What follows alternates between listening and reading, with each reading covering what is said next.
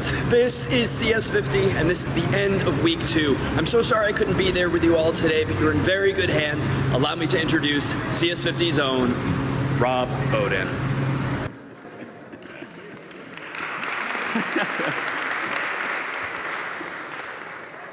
And of course, then we have to make fun of the fact that he sent us a vertical video and show this.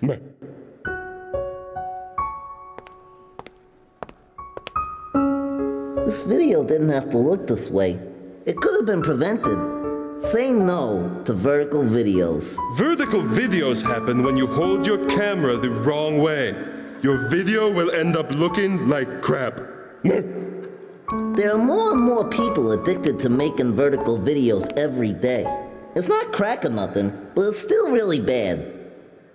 There are 2 different kinds of people who are afflicted with VVS. The first group treats the videos they shoot like pictures. They don't mean any harm. They just don't understand that while you can turn a picture, you can't really turn a video. The other group is people who don't give a shit. Vertical video syndrome is dangerous. Motion pictures have always been horizontal. Televisions are horizontal. Computer screens are horizontal. People's eyes are horizontal. We aren't built to watch vertical videos. I love vertical videos! Nobody cares about you! If this problem's left unchecked, YouTube will begin showing 4 videos at once, just to save bandwidth. Letterboxed vertical videos would be the size of a postage stamp. And it will spread everywhere. Movie screens have always been horizontal. If vertical videos become accepted, movie theaters will have to be tall and skinny. And all the movie theaters would have to get torn down and rebuilt. And by the time they were rebuilt, Mina Coolitz would be old and ugly. And birds will crash into them and die. And we will all get stiff necks from looking up. And no one will sit in the front row ever again. And George Lucas will re-release Star Wars again. The skinny edition. I was never really able to tell the story that I wanted to tell. This is a great chance for me to experiment with a new technology. You're a jerk. Every time a mobile device is used to record video, the temptation is there. Just say no. Say no to George Lucas. Say no to old Mila Kunis. Say no to vertical videos. And if you see someone doing it, say, "You're not shooting that right, dummy!"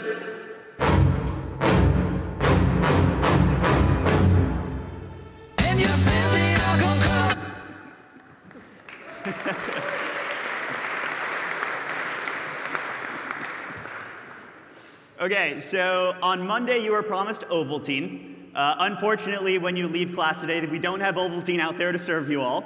But this does relate to the cryptography piece that's coming up. So how does it relate? Well, first let's talk a bit about cryptography. So in this problem set, you're going to be implementing a very simple form of cryptography, which is basically the encryption and decryption of secret messages.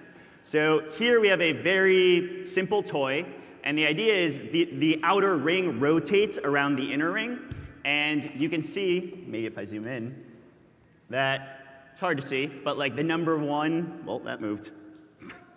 The number 1 maps to the letter X. Number 2 maps to the letter J. Incredibly difficult not to skip forward. Letter 2 maps to J. Number 3 maps to D. So with this ring, you can give someone a message, 1, 2, 3. For some reason, you want to tell them XJD. But you can give them some message of numbers, and as long as they have this ring, they can decrypt what you're trying to say. So you may have seen this particular example of cryptography before. If around the Christmas season you've watched A Christmas Story. If you've never seen it before, then just turn on TBS at literally any time on Christmas Eve, because they just show it back to back to back to back to back the entire day. And the relevant video is this. Be it known to all and sundry that Ralph Parker is hereby appointed a member of the Little Orphan Annie Secret Circle and is entitled to all the honors and benefits occurring thereto. Signed, Little Orphan Annie. Countersigned, Pierre Andre, in ink. Honors and benefits already at the age of 9.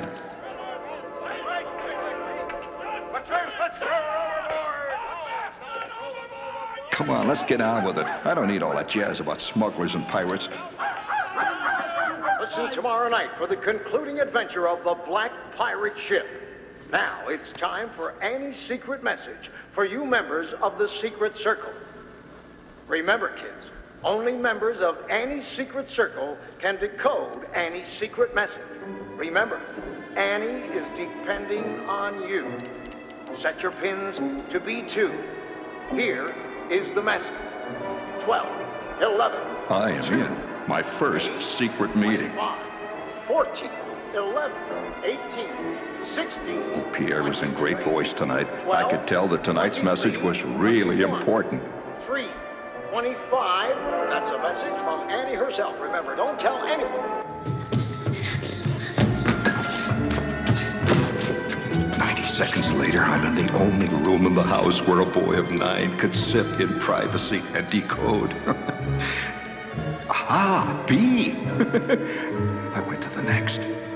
E. The first word is B. S. It was coming easier now. U. 25. That's R. I'll be right there, Ma. Gee whiz. T. O. Be sure to. Be sure to what?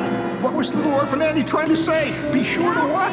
Randy has got to go. Will you please come out? All right, Ma. I'll be right out. I was getting closer now. The tension was terrible. What was it? The fate of the planet may hang in the balance. No, Randy's got to go. I'll be right out. Crying out loud. Gee, almost there. My fingers flew. My mind was a steel trap. Every pore vibrated. It was almost clear. Yes, yes, yes, yes. Be sure to drink your Ovaltine. Ovaltine? A crummy commercial?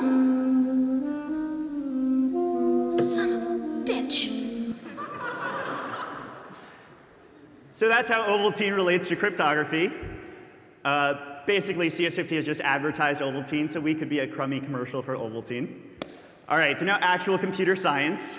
Remember on Monday, we left off diving deeper into strings. So we were dealing with the string Zamila, and we were recognizing the fact that we can treat Zamila as a sequence of characters. And remember that we learned the bracket notation. So if this were stored in a string S, then if we said S bracket 0, that would indicate the letter capital Z. If we said S bracket 1, that would indicate the first lowercase a, and so on. Up to S bracket 5, which would indicate the last A. Now remember that the length of this string is 6, but the indices into the string are 0 through 5, Z through that last A. So this now fits into a bigger picture of your computer's memory, your RAM. So somewhere, the program that you're running, your computer needs to remember Zamila somewhere in memory. So can I have a volunteer? Yes, please.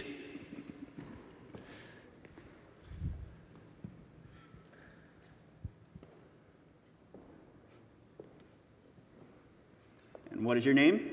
Dean. All right, Dean? Yep. Nice to meet you, Dean. So come over here, and we're going to have you draw on our nice, nifty layout of memory.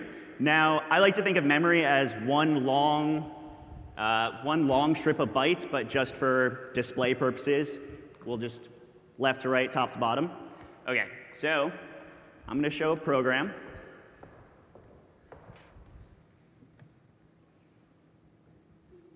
getStrings.c. And so all this program is doing is requesting 4 strings from the user with getString, and then printing whatever that first string entered was. We're ignoring 2 through 4. OK, so over here now, when I first request S1, so you are the computer, and you are implementing getString. So you request a string from me, and I say, OK, Dean.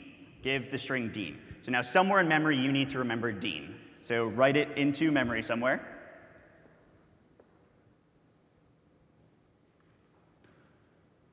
Perfect. OK, so now we have S2. And S2 is going to be a request to getString. So I'm going to enter a string. I'm going to enter Hannah. So enter Hannah somewhere into memory.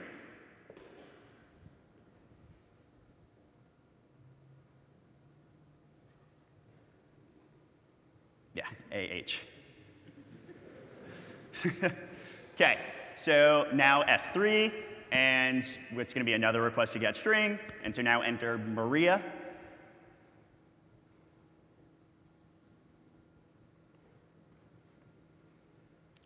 All right, and then there's one last request to get string, S4. So I don't know. How about we go with anti-disestablishmentarianism? So enter that into memory. Yeah. So just do Rob. OK, so now explain, why did you leave these spaces? Why do you have this blank space here, here, and up here? So that it would be easy for the computer to tell when one string is ended. Yeah, so notice when I go to print S1, so if we had Hannah running right up next to Dean, how do we know when the string Dean ends? So printing the string S1 may have just printed Dean, Hannah, Maria, Rob, if it doesn't have any clue of when Dean actually ends. All right, so in memory, the way we actually represent this end of a string is with \0. So this space is exactly what we wanted. This will be a \0, this will be a \0, and this will be a \0. And you can have a fabulous prize for being a perfect volunteer. Take a stress ball. OK, so this character \0 is how we indicate the end of a string. It's how, when any given program wants to print a string, it's how, remember we learned the strlen function last week, string length. It's how string length is able to determine how long a string is. It just keeps iterating over the characters until it finds the \0 character. So important thing to realize about the \0 character is it's represented by all zeros in bits. So notice that this is distinct from the 0 character. So the 0 character, if you remember in the example that he gave at the end of lecture, where characters map to, like, capital A maps to 65, lowercase a maps to 97, lowercase b would be 98. So the number 0 maps to, I don't know off the top of my head, 44 or 45, somewhere in that region. So the character 0 is an actual number, but \0 maps to all 0 bits. So there's a distinction between \0, which we'll call the null terminator. There's a distinction between \0 and the character 0.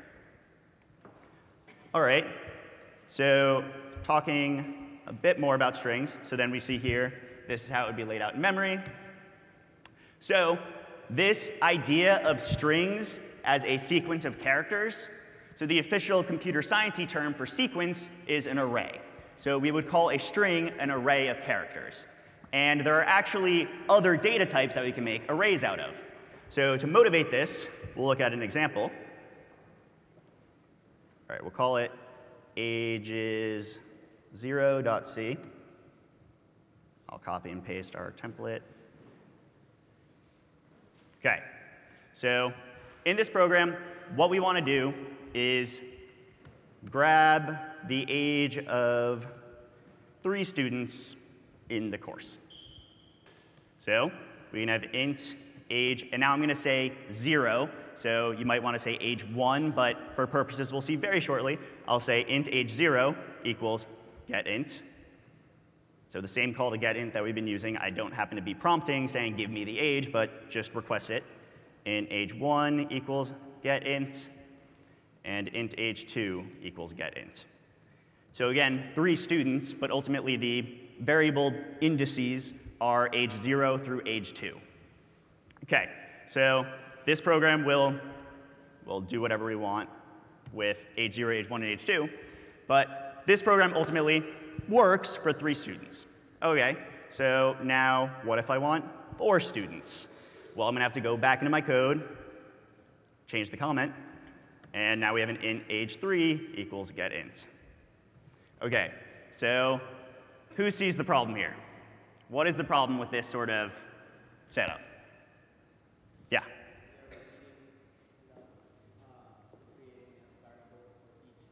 Yeah, so we're creating a variable for each student.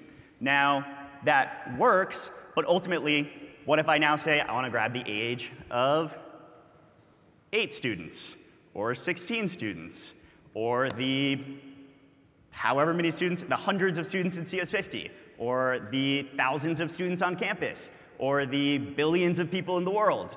So ultimately, this is not sustainable. anytime you see yourself copying and pasting code like this, you should generally feel that there's a better way.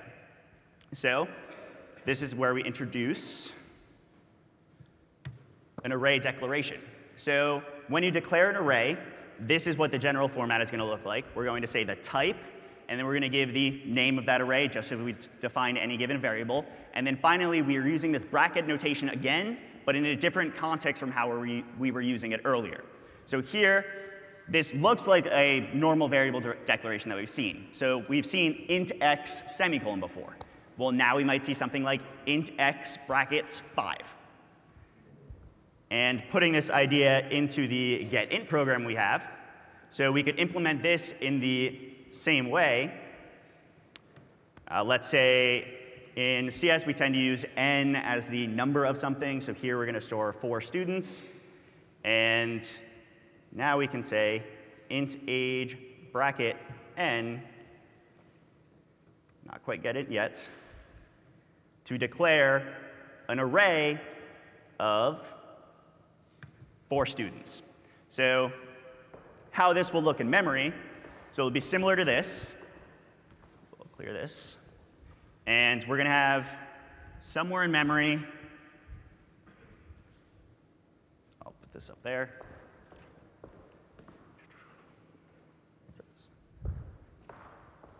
So somewhere in memory,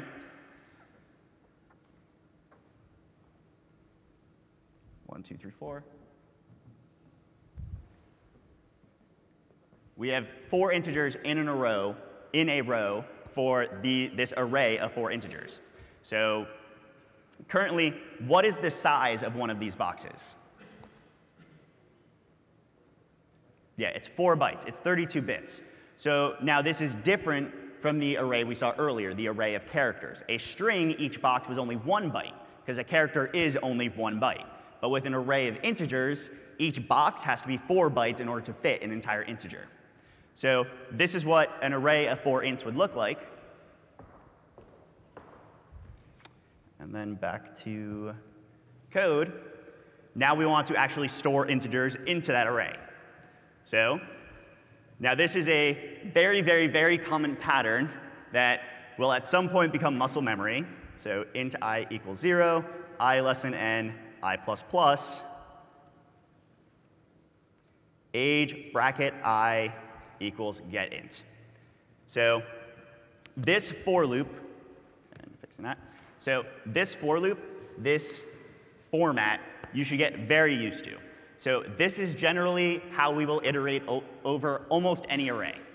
Now notice this sort of explains why from the beginning we didn't have for loops going for int I equals 1, I less than or equal to 10.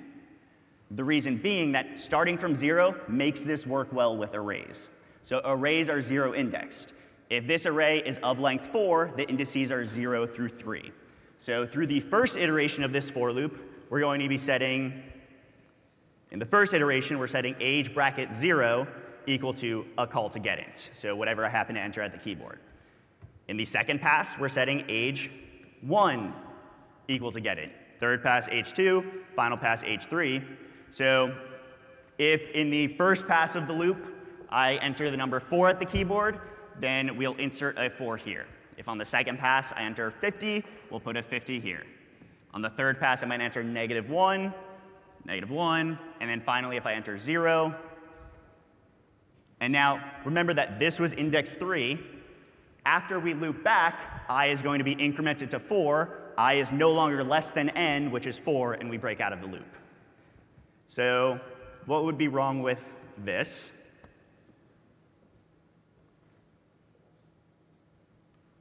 Sure.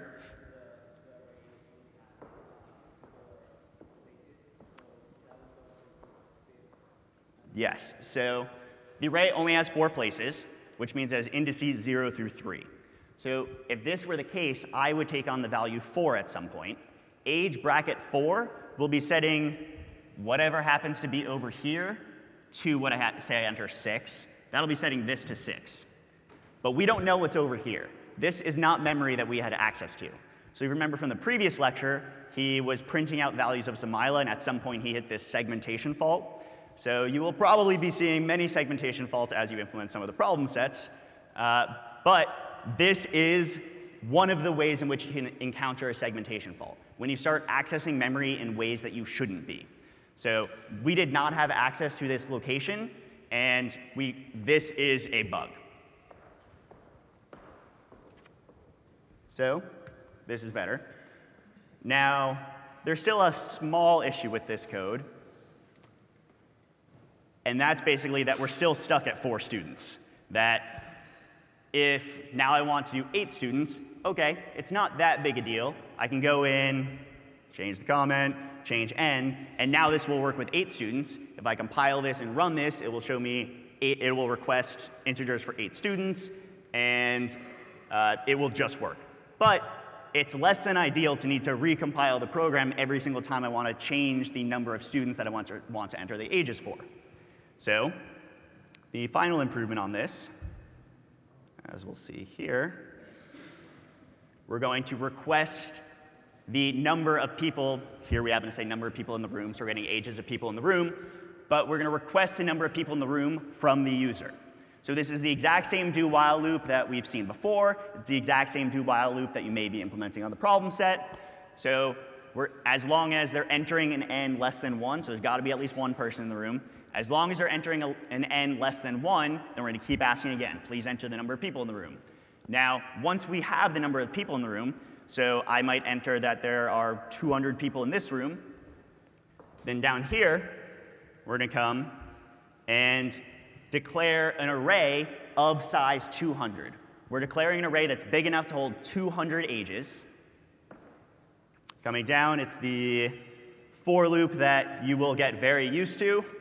So iterating over this array, assigning to each location in that array an integer. And then ultimately here, we're just giving an example of iterating over that array, not to assign values, but to access values. So over here, we see that we are saying a year from now, person %i will be %i years old, where the first %i is I plus 1. So I is this index variable. And the second %i is going to be the value stored in the ages array plus 1.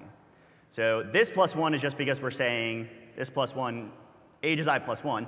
This plus 1 is just because we're saying a year from now the person will be this old. So why is this I plus 1? Why do we have a plus 1 there? Yeah.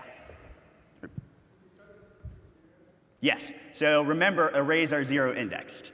So if we are printing this out for someone to just read the output, then probably they want to see something like person number 1 will be 20 years old. Person number 2 will be 15 years old. They'd rather not see person number 0 is 15 years old. So compiling this and just seeing what it looks like,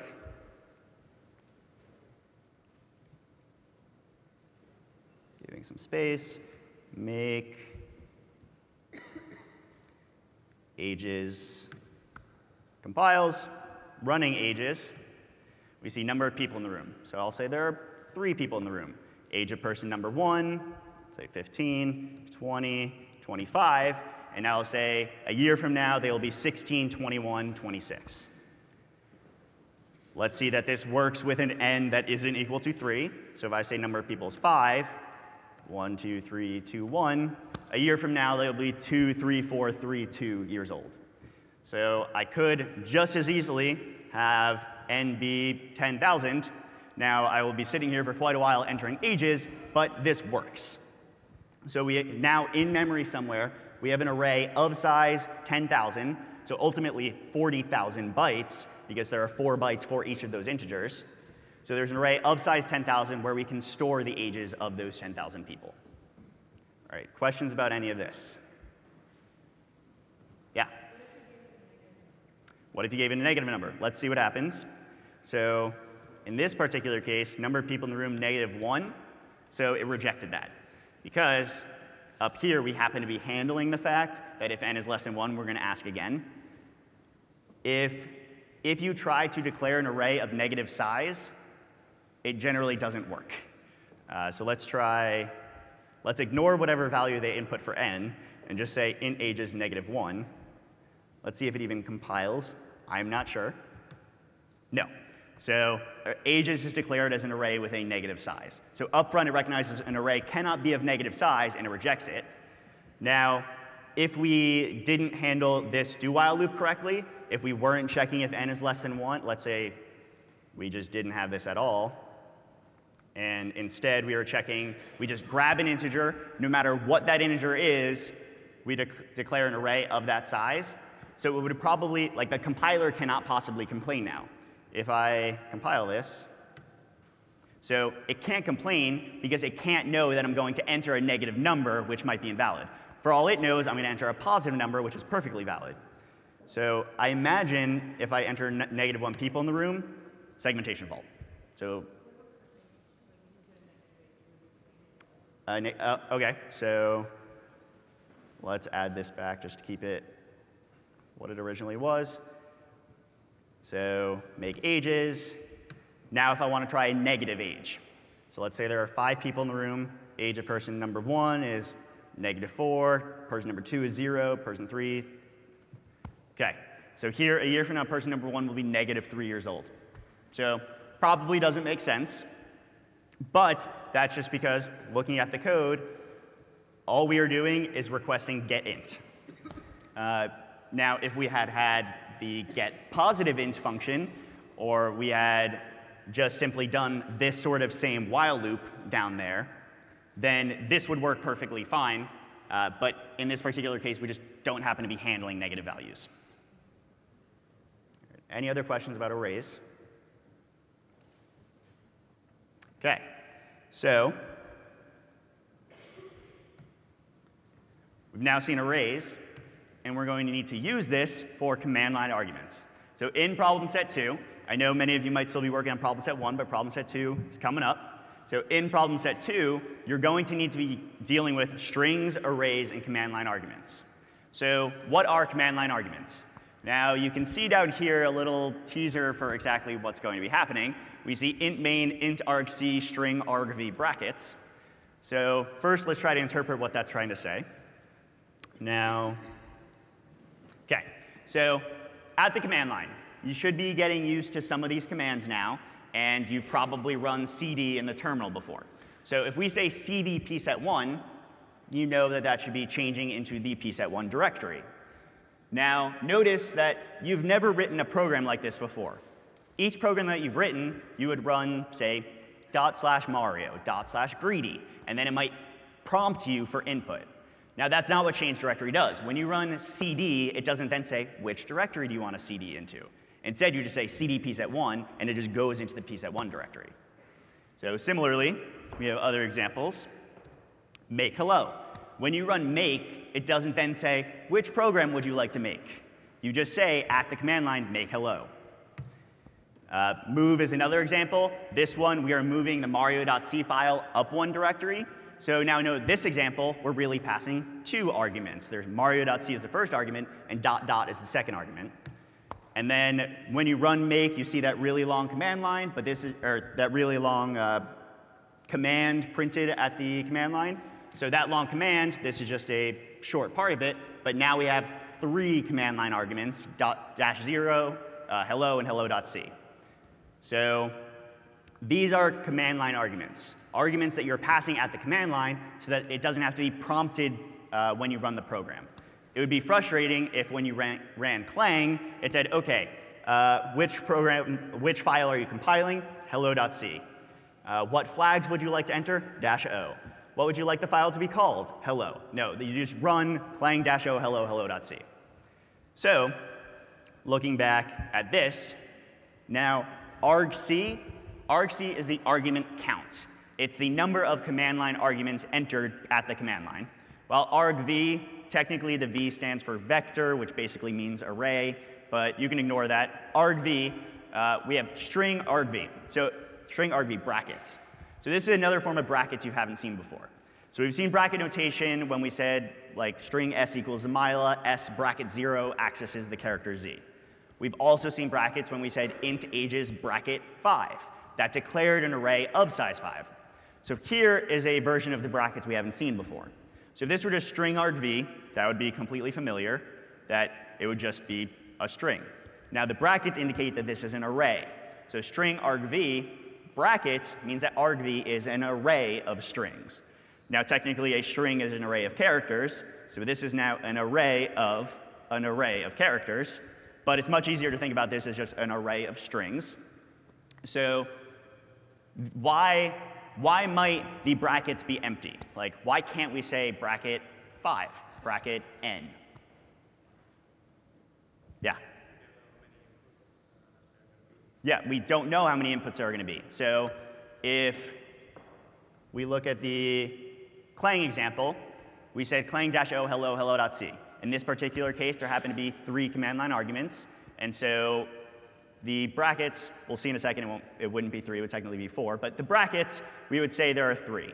But now if we looked at move mario.c ... the brackets, we would want to put 2 in them. And there are a lot of commands that have a variable number of command line arguments.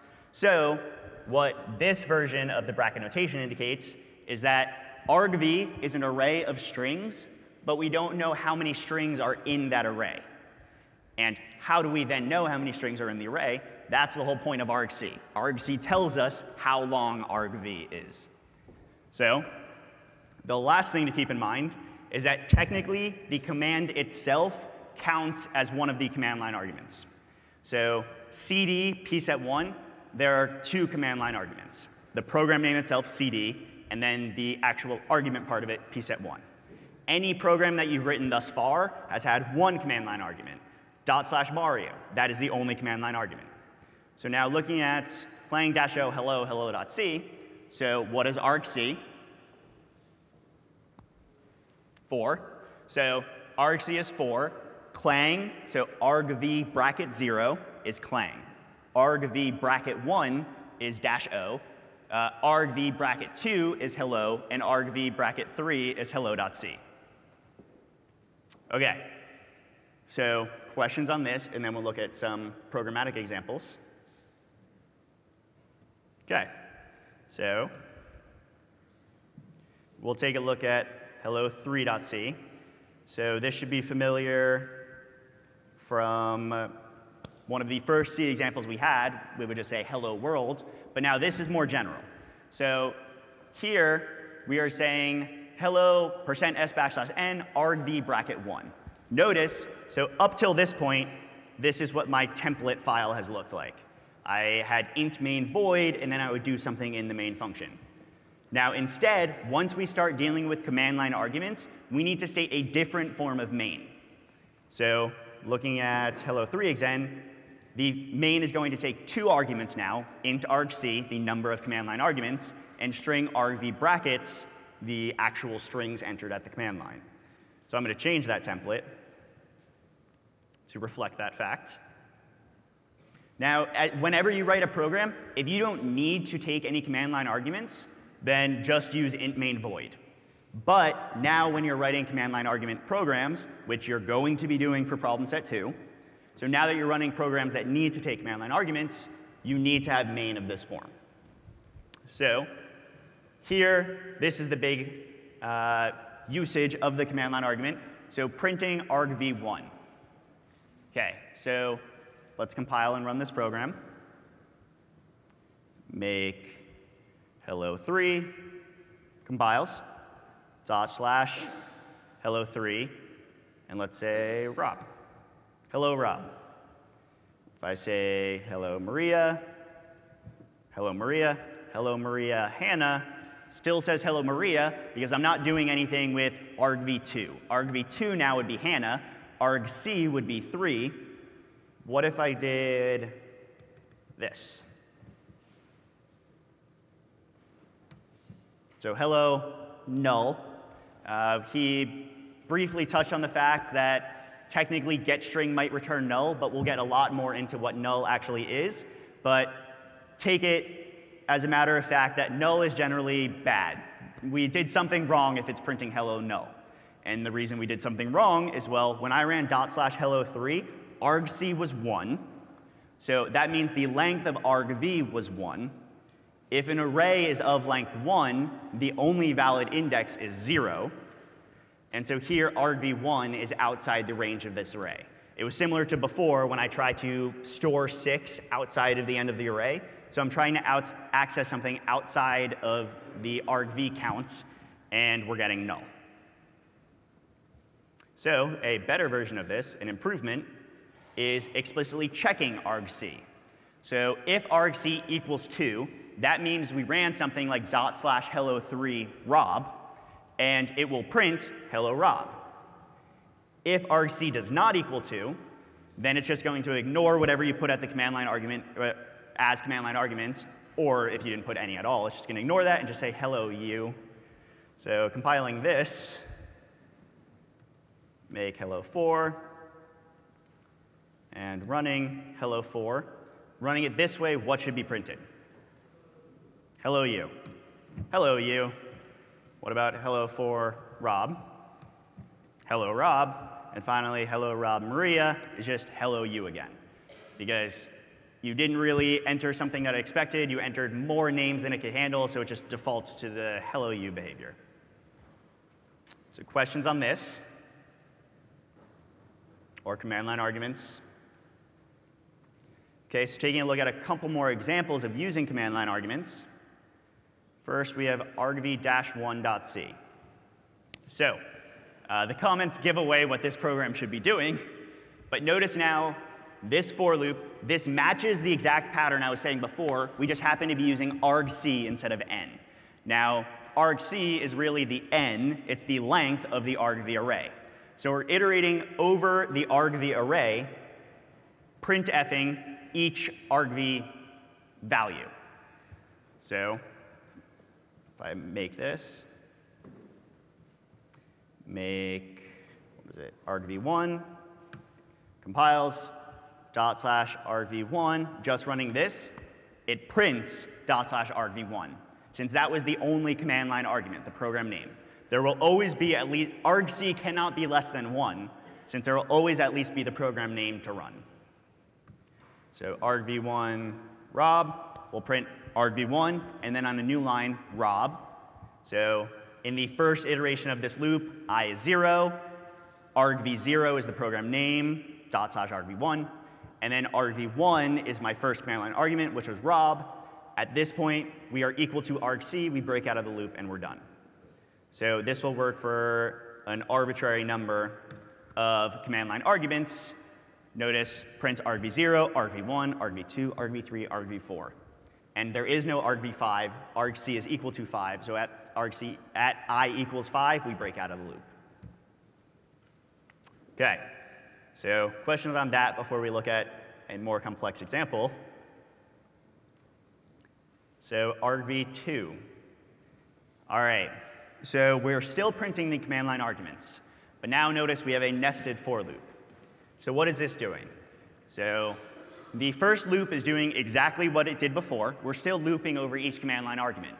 But now this second loop, we've also seen something like this before, when he was iterating over Zamyla and printing out ZAMYLA. So this second loop, for int j equals 0, n equals strlen of argv bracket I. So let's first think for the, let's walk through, let's think what the computer would do if I ran this program as just ./argv-2. So if I ran this code, then argc is going to be equal to 1. And string argv, there's only going to be one index in argv, and that's going to be equal to ./argv2, the program name. OK? So now I equals 0, I less than 1, I plus plus. For int j equals 0, n equals strlen of argv bracket 0. So in the first iteration of this loop, argv bracket 0 is ./argv2. So what is the length of that string? Well, ./argv-2. So strlen of that will be 8. So j equals 0, n equals 8. As long as j is less than 8, j plus plus. And with that, we're going to be printing a single character, which is argv bracket I bracket j. So the only I is 0. We still only have one command line argument. And in that first iteration of the for loop, we're going to be printing argv bracket 0 bracket 0. And then j is going to increment. And we're going to be printing argv bracket 0 bracket 1. And then argv bracket 0 bracket 2. So this is our first encounter of multi-dimensional arrays. Remember earlier that I said that argv is technically an array of arrays of characters. So here, if I said something like string s equals argv bracket I, and then I said s bracket j, this would be accomplishing the same thing. Now, you've seen s bracket j before. That's just access the jth character of this string. So with this, we are getting the jth character of the ith argv. So what should this ultimately output? Make argv2, it compiles, / argv2, Rob, Maria, Hannah, and we'll give us some room. So we see that this is outputting dot on its own line, then slash on its own line, then a on its own line. It's printing out each individual character of each command line argument. And then in between them, because of this new line we're printing down here, in between them it'll print a new line. So this is similar to the prior argv-1, which printed each command line argument, but now we're printing the command line arguments and then iterating through each character of each command line argument to get this output. Okay? So questions on this? One thing to note is that command line arguments, so they are separated by spaces as you would naturally expect them to be. So a string can have spaces in it. It's not super important, but if I wanted the third command line argument to have a space in it, then I could say something like this. Okay? So this now still only has 3 command line arguments, well, 4, /argv-2, Rob, Maria, and Hannah Bloomberg. Okay, questions on this? There's nothing special about the space character. It just happens to be that the command line treats the space character as how you separate each argument. All right, so then, problem set 2, you're going to be looking at secret key cryptography. So similar to that example we saw from A Christmas Story, you're going to be implementing some algorithms that, given a message, you are going to be able to encrypt that message that only someone with that secret key, with that decoder ring, should be able to decrypt. So that is the standard edition. You're going to be implementing 2 different versions. If you happen to take a look at the hacker edition, now we're going to give you a string like this, which represents an encrypted password. So your goal is to figure out what the decrypted password is. Now, this is actually how passwords are stored in a lot of computers, and it just stores this random string of characters. You have to figure out how to get from this random string of characters to what the original password was. And finally, after this problem set, you should be able to understand what this means. So you will learn how to decrypt this sort of random string. Similarly, if you remember from week 0, you might have seen this URL, and you should be able to decrypt this eventually. You might not be happy when you decrypt it and click on the link.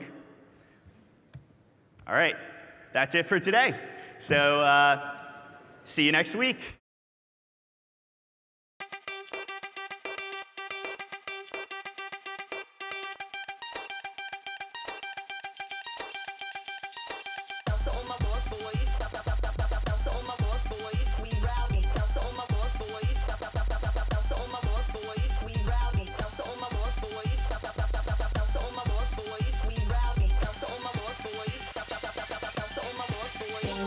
Bass.